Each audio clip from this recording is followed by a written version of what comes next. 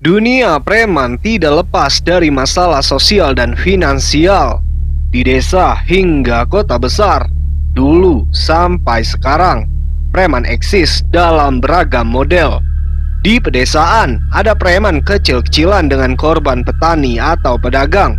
Di kota besar, yang perputaran uangnya besar, preman tumbuh subur. Berbagai tempat hiburan, jalan lintas, dan beragam tempat yang perputaran uangnya cepat tidak lepas dari preman. Nah, kali ini bercerita horor akan menceritakan kisah 3 preman lintas Sumatera yang terkenal sangat sadis dan brutal di saat melakukan aksinya di jalanan.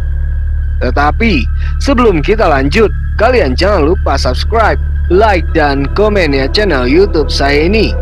Yang sudah, gua doain kalian bakal diberikan rezeki yang berlimpah sama Allah Subhanahu wa Ta'ala. Amin ya robbal alamin. Yo wes, gak usah berlama-lama lagi, kita langsung saja menuju ke ceritanya.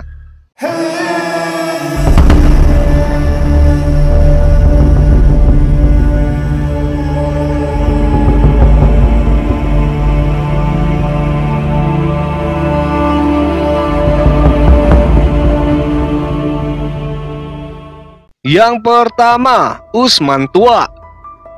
Usman tinggal di daerah Prabomuli, Sumatera Selatan. Keseharian Usman bekerja sebagai tukang ojek pangkalan. Usman anak tunggal, ibunya hanya seorang buruh tani dan bapaknya bekerja sebagai penjual ikan di pasar. Singkat kisah, yang membuat Usman memutuskan menjadi seorang preman itu ketika ayahnya tiba-tiba terkena serangan jantung. Dan saat itu, Usman pun pada akhirnya sangat membutuhkan biaya untuk pengobatan sang ayah. Sedangkan menjadi tukang ojek saja itu hanya cukup untuk makan sehari-harinya saja. Mulai dari sinilah hasrat buruk Usman mulai berkembang. Dia mulai merencanakan perampokan di jalan lintas Sumatera dengan cara menodong truk kendaraan yang melintas pada malam hari. Usman itu tidak tampak sebagai perampok bengis. Perawakannya jauh dari kekar dan menyeramkan, justru mendekati ceking. Usman dibantu oleh Roni untuk melancarkan aksinya. Setiap kali mereka beraksi, Usman dan Roni menghasilkan 200 hingga 600 ribu rupiah dari hasil memalak. Hingga akhirnya uang itu pun terkumpul dan cukup untuk membayar biaya pengobatan sang ayah. Dikarenakan pekerjaan ini sangat mendulang rupiah, maka dari itu Usman dan Roni malah kebablasan melanjutkan aksinya ini hingga sudah berjalan 2 tahun lamanya. Dari hasil memalak ini, Usman dan Roni bisa membangun rumah dan memiliki banyak anak buah. Mereka berdua sangat disegani dan ditakuti di wilayah tersebut. Dengan kejadian tersebut, polisi tak tinggal diam.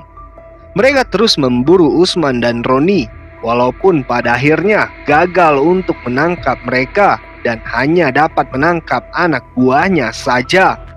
Mengetahui diuber polisi, Usman pun membawa keluarganya dari Prabomuli untuk pindah ke desa Cikukulu, Kecamatan Congeang, Kabupaten Sumedang. Di sana, dia membangun usaha ternak ayam dan ikan lele dibantu oleh bapaknya dan warga sekitar. Ini hanyalah trik Usman untuk mendinginkan namanya dari kejaran polisi. Sedangkan Roni pergi melarikan diri ke Yogyakarta. Hingga sampai sekarang tak ada kabar bagaimana kondisi Roni setelah ia pergi dari Prabomuli. Tapi sungguh disayangkan, setelah 3 tahun pindah ke Sumedang, ternyata Usman meninggal dunia akibat tabrakan sesama mobil di saat Usman sedang mengantarkan bibit lele ke daerah Bandung. Di saat itu pula, nama Usman tua berakhir di Sumedang, Jawa Barat. Yang kedua, Mantogel. Mantogel saat ini menjabat sebagai pemimpin perampok lintas Sumatera. Sebagai seorang preman, Mantogel tentu tak lepas dari sederet pengalaman yang berbau kekerasan. Namanya cukup kesohor di kota Lampung ini, lantaran aksinya yang selalu tak kenal takut. Usut punya usut. Rupanya semenjak remaja, ia telah seringkali terlibat perkelahian. Maka tak heran jika di usia remaja, Mantogel sudah menguasai pasar dan pelabuhan di sekitaran tempat tinggalnya di wilayah Merak, Bakauni. Usut punya usut. Rupanya Mantogel memiliki kedekatan dengan Joni Sembiring, mantan preman yang cukup disegani di negeri ini. Keduanya bersahabat sejak dulu, dan bahkan mereka sering terlibat dalam perampokan dan berbagai kegiatan sosial, utamanya santunan anak yatim. Di balik sederet kisah kelamnya, Mantogel mengaku ada satu cerita yang cukup membekas di benaknya. Ceritanya itu, saya sedang nongkrong bersama teman-teman saya di warung kopi. Tiba-tiba saat itu, saya didatangi oleh pria bertubuh besar dan langsung memukuli saya sampai babak belur. Di saat itu, saya tidak mengetahui masalah apa yang merasuki preman tersebut kepada saya. Saya sempat melawan dan memberontak, tapi apalah daya, mereka bergerombol. Mungkin saat itu ada 10 orang yang mengeroyoki saya, sehingga membuat saya tak berdaya. Hari itu adalah hari yang naas buat saya, karena tak sempat membalas. Hingga keesokan harinya, saya dengan membawa kapak andalan milik saya langsung mencari pelaku tersebut ke setiap pelosok daerah. Tapi sayangnya tak kunjung juga ketemu. Atas informasi yang sudah saya sebar ke setiap teman-teman saya, akhirnya pelaku terlihat di salah satu klub malam oleh temannya. Mereka seperti lagi mengadakan sebuah pesta kecil di klub tersebut. Tanpa pikir panjang lagi, saya bersama 3 rekan saya langsung menghampiri pelaku dan menancapkan kapak sakti milik kakek saya ke salah satu pelaku tersebut.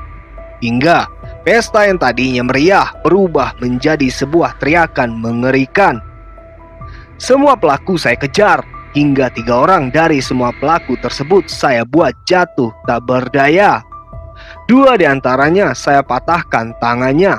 Selebihnya pergi melarikan diri dari tempat kejadian perkara. Saya kalap, saya sangat marah dan sangat tak bisa terkontrol dengan keadaan pada saat itu. Darah saya seakan-akan mendidih dengan panasnya, hingga tingkat empati saya sudah berubah menjadi tak peduli. Singkat cerita, akhirnya pada malam itu saya ditangkap oleh polisi bersama 3 rekan yang saya bawa. Kami pasrah, tapi saya puas dengan apa yang telah saya lakukan terhadap para pelaku tersebut. Saya akhirnya dijatuhi hukuman 18 tahun penjara, dan ketiga rekan saya hanya dijatuhi hukuman 15 tahun penjara. Saya menyesal bukan karena telah menghabisi para pelaku, tapi saya menyesal karena teman-teman saya juga ikut diadili dan masuk penjara. Yang ketiga, Leon Kriting. Leon ini berasal dari kota Jambi. Ia adalah anak dari seorang petani yang kehidupan ekonominya sangat pas-pasan, karena sawah yang bapaknya kerjakan itu adalah milik Pak Rusdi.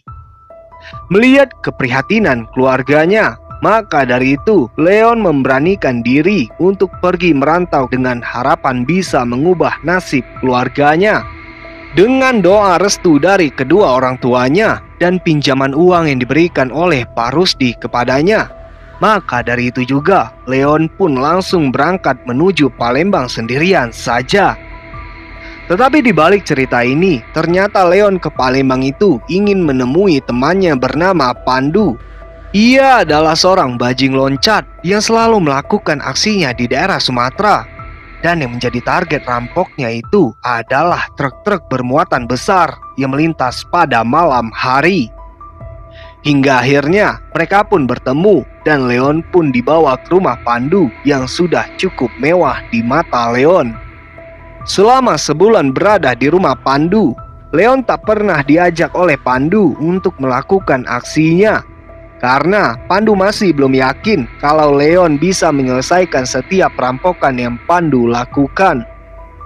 Singkat cerita, hingga di bulan ketiga, akhirnya Leon pun ikut beraksi melakukan perampokan di kawasan Prabu Muli. Mereka berhasil dan banyak mendapatkan hasil. Di sanalah Leon semakin gencar dan cukup dikenal di kalangan perampok dan preman. Selama 1 tahun lebih, tak ada satupun tindakannya itu gagal. Leon semakin kaya dan semakin luas jaringan kekuasaannya. Hingga sampai di satu titik, Pandu yang menjadi senior Leon ternyata terjatuh dari atas truk dan akhirnya meninggal dunia di tempat saat dia sedang melakukan aksi bongkar barang truk yang sedang melaju kencang. Leon pun merasa kehilangan yang cukup dalam pada saat mendengar kabar tersebut.